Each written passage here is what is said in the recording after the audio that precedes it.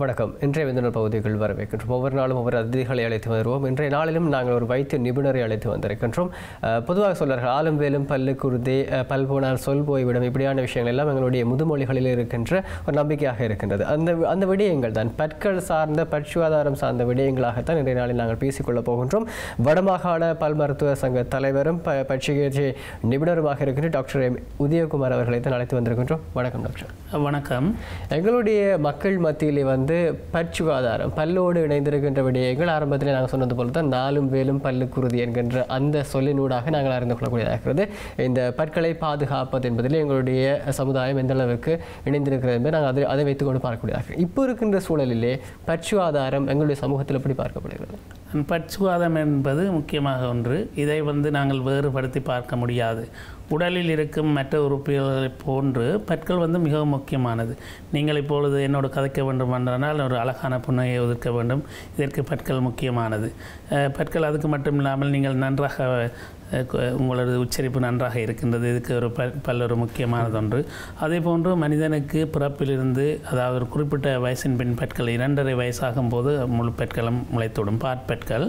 அன்றிலிருந்து அவருக்கு ஒரு மனிதனுக்கு நிரந்தர பற்கள் வந்ததிலிருந்து இறக்கும் வரை எமக்கு சாப்பிடுவதென்று ஒரு முக்கியமான செயல், கதைப்பது, இது போன்ற செயல்களுக்கு பற்கள் முக்கியமானது ஒன்று. அதை நாங்கள் பாதுகாக்க வேண்டிய கடப்பாடு இருக்கின்றது.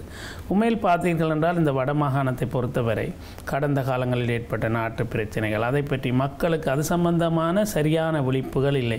பற்கள் வயசு போகும்போது பற்கள் தானாக விழுந்துவிடும் என்ற ஒரு தப்பான அபிப்பிராயம் இருக்கின்றது. இதனால் சில வேளைகளில் ஒரு 50-60 வயசு வருபவர்கள் கேட்டால் கூட இனி தேவையில்லை, இனி விழுவது தானே இனி என்று அப்படி ஒரு மனப்பான்மையில் இருக்கின்றார்கள். பற்சுகாதாரம் என்பதை விட பற்சுகாதாரம் சம்பந்தமான அறிவு என்பது ஒரு முக்கியமான ஒன்று.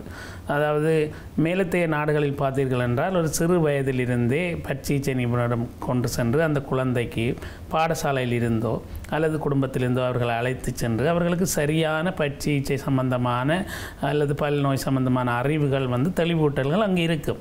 ஆனால் எங்களது பகுதியில் பார்த்தீர்கள் என்றால் நோய் வரும்போது தான் அதை தேடி சொல்வார்கள். அதாவது ஒரு பல்லில் வலி ஏற்படும் போது தான் உண்மையில் சென்று அதுக்குரிய நிவாரணத்தை பெற்றுக்கொள்வார்கள். அப்போ இந்த பற்களை பராமரிக்க வேண்டும். இந்த பற்களில் அடிப்படையாக என்னென்ன நோய்கள் ஏற்படும்? 100க்கு 99% பற்களில் வருத்தம் இருக்கும். நான் கண்டால் ஒருவரை கண்டு நான் அங்கே வேலை செய்கிறீர்கள் என்றால் ஓகே நான் பல் மருத்துவ நிபுணர் உடனே சொல்கிறார் ஓகே வர வேண்டும், எனக்கு ஒரு பிரச்சனை இருக்கின்றது. அந்த அளவுக்கு எங்கு போனாலும் பற்களில் பிரச்சனை இருக்கும். ஏனென்றால் பற்கள் ஒரு வயதானவருக்கு பற்கள் 32 பற்கள் இருக்கும். ஆகவே இந்த பற்களில் ஏற்படுற பிரச்சனைகள் பொதுவானது. ஆகவே இவற்றை தெரிந்து வைத்து கொண்டால் இந்த பிரச்சனைகளிலிருந்து நாங்கள் நிச்சயமாக விடுபட முடியும். எங்களது பற்களை பாதுகாத்து, ஏனென்றால் இந்த பற்களின் பெறுமதி மிகவும் கூடியது. அமெரிக்காவில் பார்த்தீங்கன்னா பற்கள் இல்லை என்றால் $40,000 எங்களோட காசுக்கு 80 லட்சம் கொடுத்து பற்களை நடுவார்கள். இலங்கையில் கூட அப்படி பல் நடுவதென்றால் 10 லட்சம் அப்படி வேண்டும். அப்போ பற்களை நாங்கள் பாதுகாப்பதாக இருந்தால், அதை பற்றி நன்கு அறிவு இருந்தால் எப்படி பாதுகாப்பது என்பதை பற்றி நாங்கள் சிறிது நேரத்தில் கதைக்க முடியும். அப்படி பார்க்கும்போது அந்த பற்களை தகுந்த முறையில் நாங்கள் பராமரிக்க முடியும். எனவே நீங்கள் கேட்ட கேள்வி முக்கியமானது. எமது பகுதியில் இந்த பற்சுகாதாரம் என்பது உண்மையில் எல்லோரும் பற்களை திட்டுகிறார்கள்.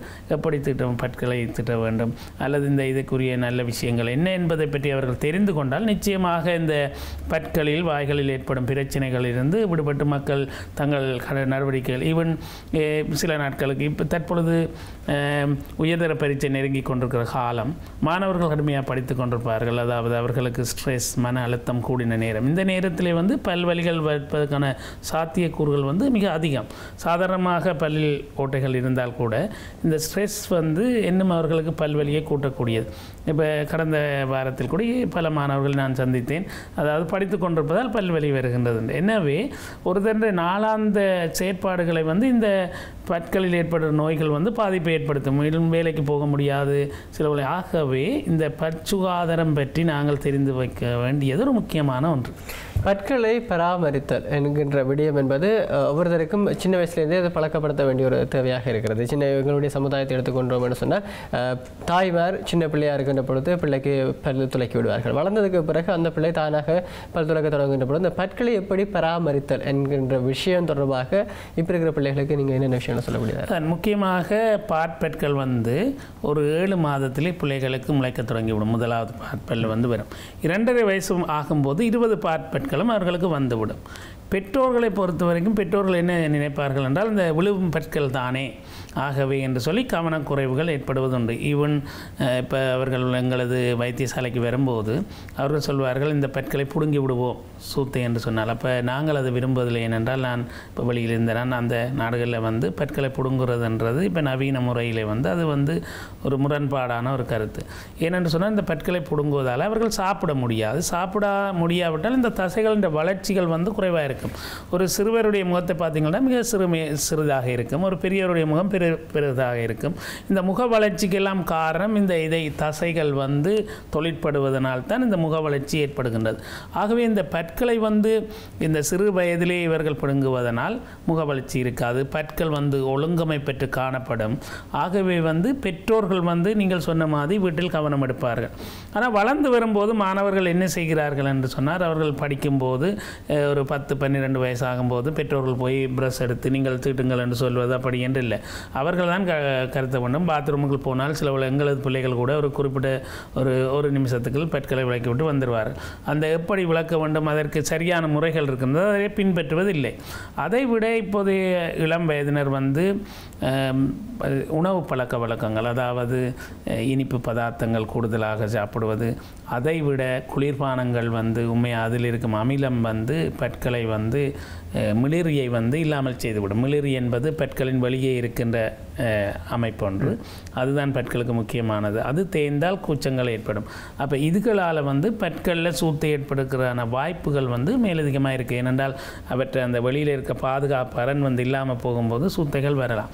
ஆகவே நீங்கள் கேட்டதன் பிரகாரம் இந்த இளம் சந்ததியினர் வந்து தங்களில் உண்மையாக பெற்றோர்கள் வந்து அவர்களுக்கு ஒரு ஊக்குவிப்பாளராக இருக்கலாம் ஒழிய தங்களது பற்களை தாங்கள் தான் பார்க்க வேண்டும். ஆகவே சிறு வயதிலிருந்து ஒருவருக்கு கிட்டத்தட்ட ஒரு 6 வயசு ஆகும்போது முதலாவது நிரந்தர பல் முளைத்து விடும். அதுக்கு பிறகு வந்து 7-8 அப்படியே வந்து ஒரு 12 வயசில் 7 கடவாய் பற்கள் 28 பற்களும் வந்துவிடும். அப்போ அடுத்த 32வது பல்லு ஞானப்பல்லு வாரது வந்து கடைசி பல்லு வந்து அவர்களுக்கு ஒரு 18-19 வயசு இருக்கும்போது. அப்போ இந்த 12 வயசில் இருந்தே அவர்களுக்கு அநேகமான நிரந்தர பற்கள் வந்துவிடும். ஆகவே இந்த வயசினர் நிச்சயமாக தங்களது பற்களை 6 வயசிலிருந்து முளைக்க தொடங்குகின்ற பற்கள் இப்பொழுது 12 வயசு அந்த 6 வருடங்களுக்கும் அவர்களுக்கு தேவைப்படுகின்ற அனைத்து பற்களும் வந்துவிடும். இந்த பற்களை அவர்கள் 2 முறைகளும், அதாவது தூரிகை கொண்டு பல் விளக்க வேண்டும். இப்போ நான் என்னிடம் இந்த அதுக்குரிய முடல் இருக்கின்றது, எப்படி பல்லை சரியான முறையில் திட்டுவது என்று சொல்லி உங்களுக்கு தேவைப்படுற சந்தர்ப்பத்தில் அதை பற்றி இப்போ பற்களில் வந்து என்ன நடக்கும் என்று சொன்னால், நாங்கள் சாப்பிட்டவுடன் அந்த உணவுத் துகள்கள் வந்து பல்லீறுகளிலே வந்து அவை போய் படிந்துவிடும். அந்த பல்லீறுகளில் இருக்கிற உணவு பதார்த்தங்கள் வந்து வாய்க்குள் இருக்கின்ற அந்த நுண்ணுயிர்கள் கிருமிகள் மைக்ரோ ஆர்கானிசம் என்ற படுகிறதால தாக்கமடைந்து ஒரு அமில பதார்த்தங்களை சுரப்பது. அந்த அமில பதார்த்தங்கள் இந்த பற்களிலே துளைகளை ஏற்படுத்தும். இதுதான் ஒரு துளை எப்படி ஏற்படுது. உண்மையில் இது வந்து ஒரு தொற்று வியாதி இல்லை.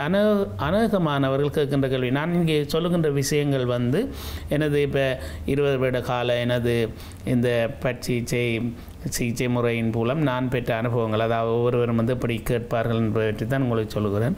அதாவது சூத்தை ஒரு இடத்திலிருந்து தொத்தி விடுமான்னு கேட்பார்கள். உண்மையால் அது ஒரு தொற்று வியாதி அல்ல. இப்போ கொரோனாவை எடுத்து பார்த்தீங்களா, அது ஒருவரிலிருந்து இன்னொருவருக்கு தொற்றும். ஆனால் இந்த பல் வருத்தம் சூத்தை உள்ளவரோடு நீங்கள் கதைத்தால் உங்களுக்கும் தொத்தாது. அதே நேரம் ஒரு பல்லிலிருந்து இன்னொரு பல்லுக்கு பற்சூத்தை போவதற்கான சாத்தியம் இல்லை. அப்படி இப்போ எங்களது அதாவது அறிவுபூர்வமாக இன்னும் நிரூபிக்கப்படவில்லை, அப்படி ஒன்றில்லை. ஆகவே இந்த நான் சொன்ன மாதிரி இந்த அமில பதார்த்தம் வந்து உலகத்திலே மிகவும் ஸ்ட்ராங்கான, அதாவது வலிமையானது வந்து பல்லின்ற மிளிரி வந்து ஏறத்தாழ ஒரு வைரத்துக்கு சமனானது. அப்படியான இந்த மிளிரி எங்களது இந்த கிருமியின் தாக்கத்தால் வர அசிட்டால் அது கரைக்கப்பட்டு தான் அந்த துளைகள் ஏற்படுகின்றது. அந்த துளைகளில் மேலதிகமாக உணவு பதார்த்தங்கள் இருந்து மேலும் மேலும் அது பெரிதாகி அப்படி போகின்றது. ஆகவே இது வந்து பற்சூத்தை ஏற்படுற முறை. அதே மாதிரி இன்னொரு விஷயம் பார்த்தீங்கள் என்றால் முரசுகரிதல். இது எல்லாருக்குமே இருக்கும். வாய் துர்நாற்றம் முரசுகரிதால் ஏற்படும். ஒருவரோடு வந்து பேச முடியாது. அநேகமான ஆட்கள் வந்து ஒரு வெக்கப்பட்டு சொல்வார்கள், எனக்கு வாய் மணக்கிற மாதிரி இருக்குது என்று சொல்லி. அதை பார்த்தீங்கன்னு சொன்னால் வெக்கப்பட வேண்டிய விஷயம் இல்லை. மருத்துவரிடம் போய் சொல்லலாம். ஏனென்றால் 100க்கு 99% யாருமே இப்போ வந்து கண்ணாடியை பார்த்து பல் விளக்குவது அல்ல. அப்போ வந்து நீங்கள் வீட்டை கூட்டும்போது நேரடியாக பார்ப்பீர்கள், ஆனால் பல்லை துளக்கும் போது பார்க்க மாட்டீர்கள். வீட்டை கூட்டும்போது கூட குப்பைகள் ஆங்காங்கே இருக்கும் எப்படித்தான் கூட்டினால். அப்போ நீங்கள் பார்த்தீங்கன்னா இந்த பற்களை வந்து நாங்கள் சுத்தம் செய்யும் போது தூரிகை மூலம் 100% துப்புரவு செய்ய முடியாது. எங்கோ ஒரு இடத்தில் படிமானங்கள் இருக்கும். ஆகவே பல் வைத்தியரிடம் சென்று ஒவ்வொரு வருடமும் பற்களை பரிசோதித்து அதை காட்டி பற்சுத்தம் செய்வதன் மூலம் இந்த முரசு கருதலை தவிர்த்து கொள்ளலாம். இந்த முரசு கருதலை நீங்கள் தவிர்க்காமல் விட்டால் பேந்தல் அதில் அந்த பற்களை சுற்றி இருக்கிற எலும்பு கரைந்து பற்கள் ஆட வலிக்கிடும். அதாவது இது மிகவும் ஒரு கவலைக்குரிய விஷயம். எங்களது கிளினிக்கில் நாளாந்தம் பார்ப்போம். 35-40 வயதான ஆசிரியர்கள் கூட இருப்பார்கள். வந்து முரசு கரைகிறது, பல் ஆடுகிறது என்று சொல்லுவார்கள். உண்மையில் அந்த இடத்திலே வந்து ஆடுகின்ற பல்லை நாங்கள் பிடுங்கத்தான் வேண்டும். சூத்தியான பல்லை ஒரு அடைத்து அதை வந்து வளமைக்கு கொண்டு வரக்கூடிய நவீன சிகிச்சை முறைகள் இருக்கின்றது. ஆனால் ஒரு பல் வந்து மிகவும் அதிகமாக ஆட வலிக்கிட்டால் அதை பிடுங்குவதை போல வேறு விஷயம் ஒன்றும் இல்லை. இப்போ இந்த அதுக்கு மாற்று வழிகளாக பற்களை கட்ட வேண்டும். அப்போ வந்து முரசு கரைகிறதுல வந்து நான் சொன்ன மாதிரி இந்த பசைகள் படிக்கிறதால இந்த கிருமிகள் இருந்து நச்சு பதார்த்தங்களை சுரந்து இந்த பற்களும் இந்த எலும்பையும் வந்து நார்த்தன்மையால் இணைத்திருக்கும். நீங்கள் உதாரணமாக ஒரு கயிறு போட்டு இணைத்திருக்கிற மாதிரி யோசியுங்கள். ஆனபடியே இந்த நச்சு பதார்த்தங்கள் என்ன செய்யும் என்று சொன்னால் இதுகள் சுரப்பதனால் இந்த நார்களை வந்து டேமேஜ் பண்ணுறதால தாக்கத்தை ஏற்படுத்துறதால இந்த பற்கள் வந்து அசையக்கூடிய வாய்ப்புகள் இருக்கின்றது. அதனால் தான் பல் அசைகிறது. ஆகவே இந்த பல் வந்து சரியான முறையில் பல் தூரியை கொண்டு நாங்கள் துலக்குவது மிக முக்கியமானது உண்டு. அதன் மூலம் 2 முக்கியமான விஷயங்களை நாங்கள் தவிர்க்கலாம். ஒன்று வந்து பற்களில் சூத்த ஏற்படுறது, 2வது முரசுகிறது. அப்போ பற்களை பார்த்துப்பீங்கன்னா நீங்கள் அநேகமான ஆக்கள் நாங்களுமே எங்களோட அறிவு காலத்தில் இப்படி தீட்டி விட்டுட்டு போயிடுவோம். உண்மையாக அப்படி செய்யக்கூடாது. இது வந்து முன்பற்கள், கடவாய் பற்கள். அப்போ நாங்கள் இதுக்கு ஒரு முறை இருக்கின்றது. இது பற்தூரிகை. பற்கள் இப்படித்தான் இருக்கும், எங்களது வாய் முன்னோக்கி இருக்கும். நாங்கள் இந்த தூரிகையை இப்படி பிடித்து பல்லில் வைத்து முரசுக்கும் பல்லும் சந்திக்கிற இந்த இடத்திலே இந்த தூரிகையை வைத்து, அதாவது இந்த பற்றுக்கு இது 90 பாய் என்றால் தான் யாருக்கும் அது 90 பாய் விளங்காதவரும் நீங்கள் பார்க்கலாம். இதற்கு இது இப்படி இருக்கும். இந்த பாதியில் இதை கொண்டு சரித்தீர்கள் என்றால் ஒரு 45 பாகை என்று சொல்வார்கள். 45 உண்மையால் பாகை யாரும் பார்க்க முடியாத வாய்க்கில் வைத்து நாங்கள் பழக்கத்தில் வந்துவிடும். இப்படி வைத்திருக்கிற ப்ரஷை நீங்கள் கொஞ்சம் சரித்து இந்த முரசும் இந்த பற்களும் சந்திக்கிற இடத்தில் வைத்து நீங்கள் இப்படி மெதுவாக சுழற்சி முறையில் இதை செய்து மேல் நோக்கி இழுக்க வேண்டும். அப்போ இந்த பதார்த்தங்கள், உணவுப் பொருட்கள், கிருமிகள் எல்லாம் மேல் நோக்கி வந்துவிடும். அப்போ நாங்கள் அநேகமானவர்கள் வந்து இப்படித்தான், நான் உட்பட முந்தி எங்களுக்கு தெரியும் வரைக்கும் இப்படித்தான் நாங்கள் தீட்டுவது. ஆகவே ஒரு தடவைக்கு 2-3 பற்களை நாங்கள் கவர் பண்ணி இப்படி செய்யலாம். இப்படி செய்து கொண்டு வர வேண்டும். இப்படி செய்து சுற்றி வர இப்படி செய்து இப்போ இந்த உள்பக்கமும் நாங்கள் அதே மாதிரி இப்படி செய்ய வேண்டும். அப்படி ப்ரஷ் அது கொஞ்சம் கடுமையாக இருக்கும். முதலில் நீங்கள் கண்ணாடியை பார்த்து ஒரு 2-3 தடவைகள் நீங்கள் அதை செய்தால் அதுக்கு பிறகு பழக்கத்துக்கு வந்துவிடும். இப்போ இந்த முற்பற்களையும் அப்படித்தான் இப்படி செய்து மேல் நோக்கி இழுக்கும். முக்கியமாக மேல் நோக்கி தான் இந்த பற்தூரிகையை நீங்கள் அசைக்க வேண்டும். அப்போ வெளியில் இருந்து உள்நோக்கி பேர்ந்து பற்களில் நாங்கள் சாப்பிடும் பகுதி. ஏனென்றால் இந்த இடங்களில் இயற்கையாகவே பல்களில் சில பள்ளங்கள் இருக்கும். அந்த பள்ளங்களில் தான் உணவுகள் தேங்கி அந்த பற்சுத்தை வாரதுக்கான வாய்ப்புகள் அதிகம். பற்கு இடையிலும் பெறலாம், மேலேயும் பெறலாம். அப்போ நீங்கள் அதையும் நாங்கள் வடிவாக ப்ரஷ் பண்ண வேண்டும். அதே மாதிரி மேல் பல்லுக்கு நாங்கள் இப்படி எடுத்தோம்னா நீங்கள் ப்ரஷ்ஷை இப்படி வாயை இப்படி மூடிக்கொண்டு ஆவென்று சொல்லி இப்படி ப்ரஷ்ஷை நான் முதல் சொன்ன மாதிரி இதை நோக்கி 45 பாய் என்று சொல்கிறது இப்படி பல்லை நோக்கி இப்படி வைத்து கீழ் நோக்கி இப்படி வைத்து மேல் நோக்கி அப்படியே இந்த பக்கம் வந்து உள்பக்கம் வந்து எல்லா பற்களின் சகல பகுதிகளையும் நாங்கள் கவர் பண்ணக்கூடிய மாதிரி இருக்க வேண்டும். கடைசியாக நாக்கு அநேகமானவர்கள் வந்து டங் கிளீனர் பாவித்து நாக்கை வந்து வலிப்பார்கள். அதுவுமே சரியான முறை அல்ல. ஆனால் இந்த ப்ரஷ்ஷாலேயே நீங்கள் வந்து நாக்கை வந்து வலித்து கொள்ளலாம். கொளுத்து வடிவாக ப்ரஷ்ஷை ஒரு நாளைக்கு 2 தடவை 2 தொடக்கம் ஒரு 5 நிமிடம் நீங்கள் உங்கள் பற்களுக்காக செலவழித்தால், ஒரு நாளில் காலையில் இரவில் ஒரு 5 நிமிடம் 10 நிமிடம் செலவழித்தால் பற்களில் ஏற்படுற பிரச்சனைகளை நாங்கள் தவிர்த்து கொள்ளலாம். நிச்சயமாக சித்திரமும் கைப்பழக்கம் சேர்ந்தவனும் நாப்பழக்கம் என்பது போல தான் இந்த பற்களை தீட்டுதல் என்கின்ற விஷயத்தை நாங்கள் பழக்கத்தை கொண்டு வந்து விட்டோம்னு சொன்னால் அதை சரியான முறையில் பாதுகாத்துக் கொள்ளக்கூடியதாக இருக்கும். ஒவ்வொரு பல்லுக்கும் வந்து ஒவ்வொரு பணி கொடுக்கப்பட்டிருக்கிறது. கடவாய் பல்லுக்கு ஒரு பணி இருக்கிறது, முன்பல்லுக்கு ஒரு பணி கொடுக்கப்படுது, வேட்டை பல்லுன்னு சொல்லி இன்னொரு பணி. இந்த பற்கள் என்னென்ன பணியை செய்கிறது? இப்படி தனித்தனியாக இருக்கின்ற பற்கள், இது ஒரு முக்கியமான கேள்வி, நல்ல கேள்வி. முன் பற்கள் வந்து மிக்க சிரிப்பதற்கு முக்கியமாக தேவையான பற்கள். அதனால் வந்து பற்கள் வந்து என்ன செய்யணும்னா உணவுகளை சிறு வயதில் நாங்கள் படித்திருப்போம், அதை வந்து வெட்டுறது தான் அந்த முற்பற்கள் என்ற தொழில். பின் கடவாய் பற்கள் வந்து அரைக்கிறது, கிரைண்டிங், அதாவது நல்லாக அந்த சாப்பாட்டை அரைக்கும். உண்மையாக உணவு வந்து வாய்க்குழியில் தான் சமிபாடடைகிறது முதலாவதாக, பேர்ந்து தான் வயிற்றுக்குள் சென்று நொதியங்கள் மூலம் எல்லாம் சமிபாடடைகிறது. வாய்க்குள்ளேயே எச்சியில் இருக்கின்ற அமிலேஸ் போன்ற நொதியத்தால் உணவு சமிபாடடைய தொடர்ந்துவிடும். அப்போ உணவு வந்து பெரிய கூறாக இருக்கிற பானை எடுத்தீங்கன்னா பெரிய துண்டு, பேருந்து வயிற்றுக்குள் போனால் சிறிய சிறிய துண்டாக போய் உணவு அகத்துறிஞ்சக்கூடிய அளவுக்கு வந்து உணவு மாற்றப்பட வேண்டும். இதற்கு வந்து பற்களை வெட்டி சிறிதாக்க வேண்டும். முன் பற்கள் அதுகளை செய்கின்றது. முன் பற்கள் வந்து மிகவும் சிரிப்பதற்கு மிக முக்கியமானது. கடவாய் பற்கள் வந்து உண்மையால் இந்த 1 தொடக்கம் 5 வரையான பற்கள், 20 பற்கள் ஒரு மனிதனுக்கு இருந்தாலே ஓரளவு தன்னுடைய செயற்பாட்டை மேற்கொள்ள முடியும். அது இறைவனுடைய படைப்பின்படி 32 பற்கள் வந்தது. உண்மையில் சில பேருக்கு 8 பற்கள் தான் இருக்கிறது. நாங்கள் பலரை பார்த்துருக்கிறோம். அந்த கடைசி பற்கள் வந்து முளைப்பதில்லை. இந்த முட்பற்கள் வந்து தொழில் வந்து நான் சொன்ன மாதிரி சிரிப்பதற்கும் உணவுகளை, கடவாய் பற்கள் வந்து நன்றாக இந்த உணவை வந்து அரைப்பதற்கு. எனவே இந்த பின்னுக்கு இருக்கின்ற 1 தொடக்கம் 3 வந்து உங்களுக்கு அந்த முன் வரிசை பற்கள் என்று சொல்லுவோம். முன் வெட்டும்பல், 3வது பல் வந்து வேட்டைப்பல். இந்த ஆட்சியில் எடுத்தீர்கள் என்றால் இது வந்து வெட்டும்பல், இது வேட்டைப்பல், இது 2 முன் கடவாய்ப்பல், இது வந்து பின் கடவாய்ப்பல். இந்த இதில் பார்த்தீர்கள் என்றாலே 28 தான் இருக்கும். உண்மையாக 28 பல்களை கட்டும் போதும் 28 தான் இருக்கும், 32 பற்கள் இருப்பதில்லை. அப்போ உண்மையாக அந்த 8வது பல் என்றது ஞானப்பல் மாதிரி தான்.